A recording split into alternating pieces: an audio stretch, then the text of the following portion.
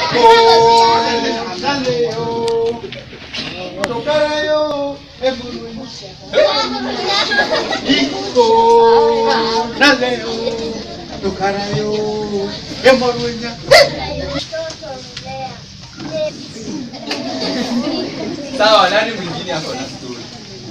come together and organize events for children, storytelling and poetry.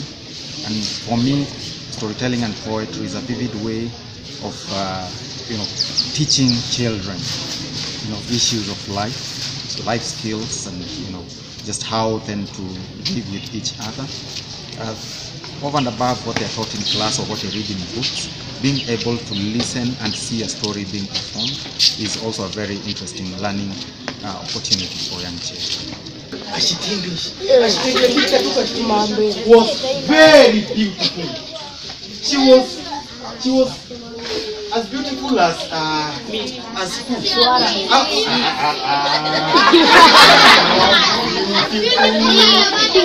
You are not even as close to beauty as English was beautiful. But you are trying, keep trying.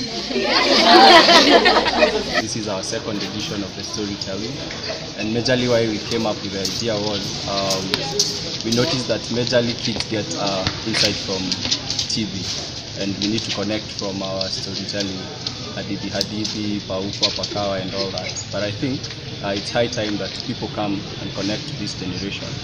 Wasianze kusema watoto ni wabaya, ati hawafanyi hii na hii, na sisi ndio hatuwafunzi. So I think we need to come on board and share our stories, just like the way our grandmothers used to share our stories. Wait, concentration. Ba. Badu. Ba.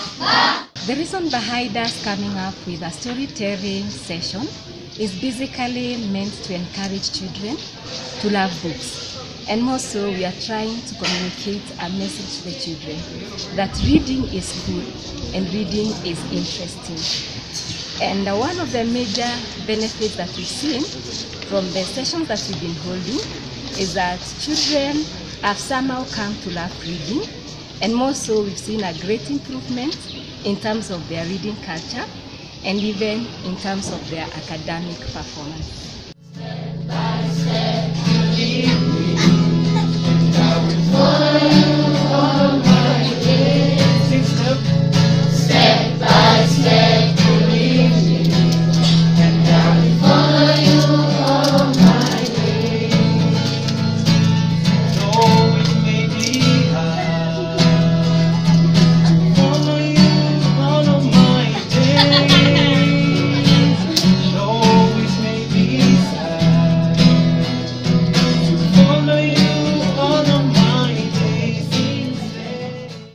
The ways that we are trying to make sure that our children get to connect with our culture is by bringing on board people or more so storytellers from Nakuru Theatre who can be able to tell us stories that touch on our cultural heritage, and in so doing children are able to connect with our culture.